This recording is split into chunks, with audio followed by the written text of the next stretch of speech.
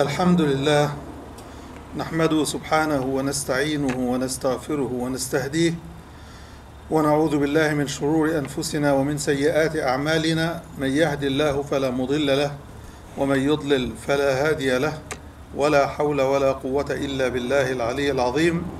وأشهد أن لا إله إلا الله وحده لا شريك له وأشهد أن محمدا عبده ورسوله وصفوته من خلقه وحبيبه. قد بلغ الرسالة وأدى الأمانة ونصح الأمة وكشف الغمة وجاهد في سبيل دينه حتى أتاه اليقين.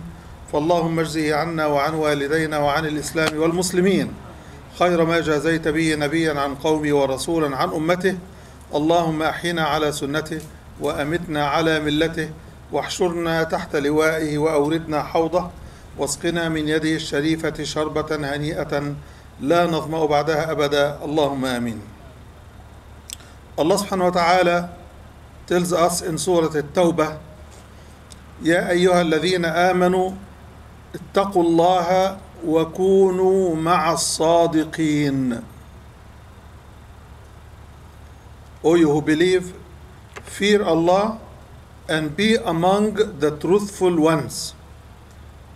Truth is the opposite of lie. Truth is also the opposite of falsehood. But truth in this context means much more than being truthful in what you say, truthful in your witness.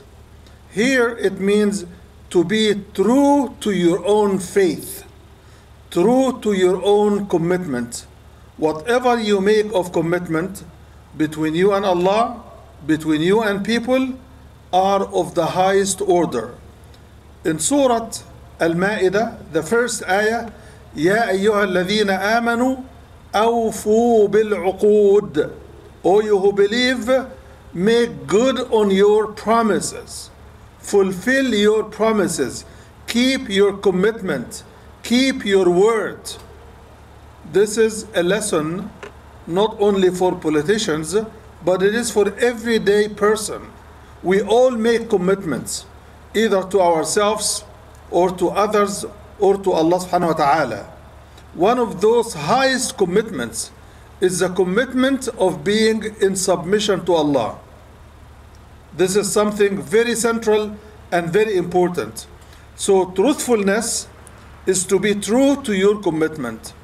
Allah subhanahu wa ta'ala describes the men who stood up with the Prophet sallallahu alaihi wasallam, saying, من المؤمنين رجال صدقوا. Among the believers are men who were true to their commitment. So being true to one's commitment is the highest description of manliness. Being a man, and this is not about male or female, this is man meaning a human. To be a man, to be rajul, you must keep your word and let it be a currency that everybody wants to measure against. But if our words become not our commitment, if they don't become part of who we are all losers. We are all losers. And this is true for people in position of power. It is true for people in position of responsibilities, which this is how they are called in Islam. Leadership is a position of responsibility much more than it is a position of power.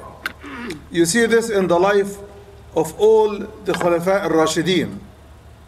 Abu Bakr, radiallahu anh, Umar, Uthman, Ali, Umar ibn Abdul Aziz, all of these leaders, their focus was not on the power they have, but on the responsibility laid on their shoulder. That's why none of them would go home to sleep when they know there could be somebody that is in need or weak or that is poor or didn't have dinner. They will go around the community and check on those vulnerable members of the community to make sure their needs are covered. This is responsibility. So being in a position of leadership is a matter of being responsible. Responsible means that you are, in Arabic, mas'ool. You are answerable. Answerable to whom? You're answerable to the people who chose you. You're answerable to the people who gave you the pledge of commitment, of obedience, and chose you for leadership. You are answerable to Allah, who will ask you. Umar ibn Khattab used to say, I am so afraid that if a goat or lamb would trip in Iraq, he is in Medina. If a goat or lamb trips in Medina, in Iraq, and falls, then Allah would ask me, why didn't you pave the road for it? Imagine how many trucks are swallowed by holes in the ground. How many bridges are not fit for transportation and for crossing heavy trucks. How many people suffer because of the negligence of the leaders who siphon their money for their own wealth, for their own family. And few years, they see that people are boiling, they fly out of the country, take the gold, and go away. This is not being a leader. This is being a self-centered, egocentric, selfish person. That's not a leader. We don't provide an example by whatever wrong we do. We provide an example by all the right that we do. We don't do what is right to show people off, but to show Allah who we are. What is our level of commitment? So talking about Umar, this giant that Allah subhanahu wa ta'ala sent in response to the prayer of the Prophet sallallahu alaihi wasallam, who prayed and asked Allah, Allahumma a'izz al-Islam بأحب العمرين إليك عمرو بن هشام أو عمر بن الخطاب. Oh Allah, bless Islam and empower Islam by one of the two Umars to join, either Amr ibn Hisham, who did not join Islam, or Umar ibn Khattab, who joined Islam. Umar ibn Khattab was chosen by the Prophet ﷺ for qualities known to Muslims and non-Muslims alike. This is one of the personalities that have received a lot of studies and research. His governance style, his leadership style, his relationships, his decisions, his politics. He has been studied. No one has been studied more than Umar except Prophet Muhammad sallallahu alaihi wasallam. Why is that? Because he was a giant. He was a giant before Islam, and he was a giant after becoming a Muslim. Before Islam, he fought Islam with all the power Allah has given him. And after Islam, he fought for Islam with all the power Allah has given him. After he joined Islam, he goes to the Prophet sallallahu alaihi wasallam one day and he tells him, Prophet Muhammad sallallahu alaihi wasallam, aren't we on the right path, whether we are alive or dead? And the Prophet ﷺ says, yes. Then he says, then let us get out. Why are we praying in closed doors? Why are we quarantining the community? Why are we separating from the rest of the community? Let us go out. And he lines the Muslims. For the first time in two lines, he is heading one and the Prophet is in the front of the other. And he calls on all the Meccans who were very strong and powerful people like himself. And he says, anyone who wants his mother to miss him forever, let him follow me. This is power. And it is not physical power. He was talking about the power of faith, that for him, living with the truth is no more than dying with the truth. To follow the truth, alive or dead, is the same for him. Most Muslims today, they follow the truth if it is easy. They follow the truth if it pays off. They follow the truth when there is no price to pay. They follow the truth when it is convenient. They follow the truth when everybody else is. But Umar al-Khattab didn't do that. He did the opposite. He followed the truth when it was against his own faith. When he believed he was the most ardent enemy of Muslims, they feared him. They feared him because he was reckless in his usage of power and strength against Muslims at that time. He used to torment one of his servants as well. But when Allah turned him to Islam, Umar ibn Khattab was the most beautiful person you could ever want to have for a friend, for a son, for a neighbor, for a father, for a husband, for anything. He was the best of the best. Radiallahu anhu arda. I am reminded of Umar ibn Khattab as we receive a new president of the United States, with all of the promises that he makes and all of the comforting words that he is putting forth. What matters most is not only for him to fulfill his promises or keep his word, but for us, the citizens and the community of this country, to hold his feet to the fire if he does not. This is what he and his predecessor Abu Bakr radiallahu anhum ajma'in used to tell the community. If I follow the truth, if I obey Allah, you follow me. If I disobey Allah, you correct me. And one man stood up and he said, "Oh Umar, if we see you going wrong, deviating from the path, we would fix you with our sword." Umar Khattab doesn't get angry. He says, "Alhamdulillah that Allah has brought in the community people who would fix Umar with their own sword." He was looking for his position as a position of responsibility, not power, service, not to master over people. This is a lesson for all of us Muslims, and that's why the companions were running away from positions of responsibility. When he and Abu Bakr were in Saqifat Bani Sa'ida, the community of the Ansar, discussing who will be the successor of the Prophet ﷺ, Abu Bakr tells Umar, "Give me your hand to give you the pledge of obedience and commitment so that you be the leader."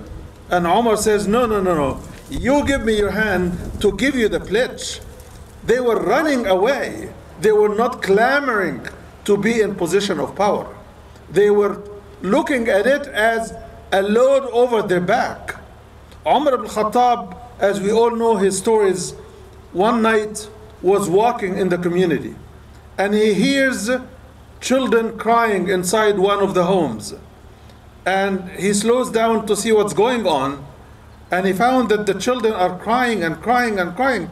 So he knocked the door and he says, "What is going on?" And the lady says, "I'm trying to wean the child." So he says, "Breastfeed him." So she started to breastfeed him. But it seems that the child was still crying. So she said, "I tried 3 times," and she feeds him. Then finally says, "What is wrong? How old is the baby?" She said, "He's not 2 years old yet." And he says, "And why do you want to wean him off?" She said, "Because Umar ibn al-Khattab does not provide financial support for children until they reach 2 years old." He hit his forehead with his hand and he says, "What did you do, Umar? What did you do, Umar? What did you do, Umar? How many children have you killed? How many children have you wronged? How many mothers have you made weep?" And he immediately changed the law. Immediately. He says to his assistant, "Change the law and provide for every newborn the same financial support that we offer to the 2 years old." This is feeling responsible. Another day, similar event happened, and it is said that the lady didn't have food for dinner for her kids, and she was boiling water to make them sleep. And the same thing happened. She said, "Because Umar doesn't provide, we have nothing. I have nothing to feed them.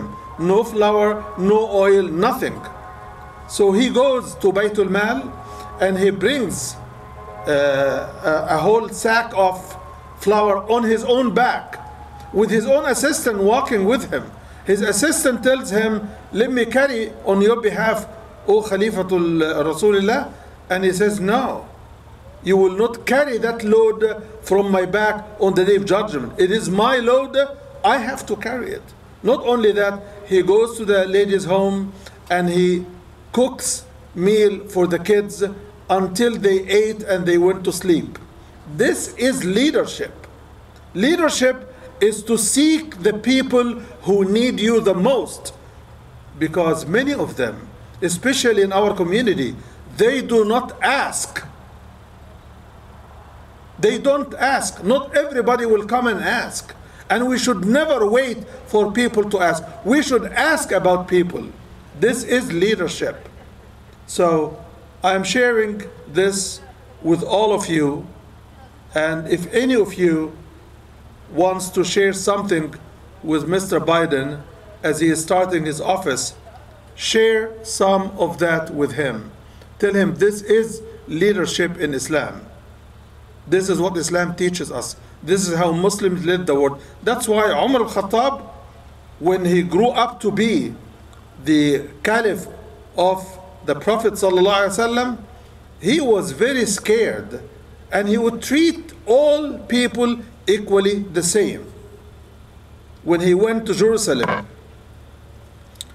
he was on his camel and he took turn with his servant. His servant would ride some distance and he would ride the rest of the distance, and they switch. And when it came to his turn, it was him. When they came to arrive to Jerusalem, it was his turn to be holding the camel, and his servant is riding on the camel. It's amazing. It's amazing humility, amazing sense of deep sense of being true to your faith, true to your community, true to your leadership responsibility. This is Islam. May Allah subhanahu wa ta'ala open our heart to understand Islam and to apply Islam in our life.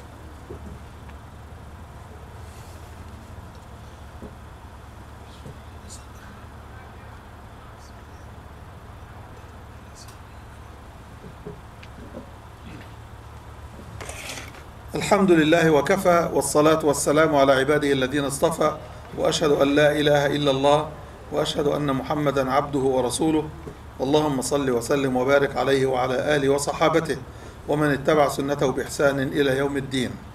Brothers and sisters, please heed what Allah tells us. Fear Allah, be mindful of Allah, and stay amongst the truthful ones. Don't increase the number of those who are not. Be truthful and be among the truthful ones. Let your environment support the truthfulness that you believe in, the faith that you believe in, and act on it. Being truthful doesn't mean just speaking truth, but doing truth and giving commitment to truth. May Allah subhanahu wa ta'ala make us all truthful ones. اللهم اهدنا فيمن هديت وعافنا فيمن عافيت وتولنا فيمن توليت وقنا واصرف عنا شر ما قضيت اللهم اقسم لنا من خشيتك ما تحول به بيننا وبين معصيتك ومن طاعتك ما تبلغنا به جنتك ومن اليقين ما تهون به علينا مصائب الدنيا ومتعنا اللهم بأسماعنا وأبصارنا وقوتنا ما أحييتنا واجعله الوارث منا واجعل ثأرنا على من ظلمنا ولا تجعل مصيبتنا في ديننا ولا تجعل الدنيا أكبر همنا ولا مبلغ علمنا ولا إلى النار مصيرنا. أقول قولي هذا وأستغفر الله لي ولكم وأقم الصلاة.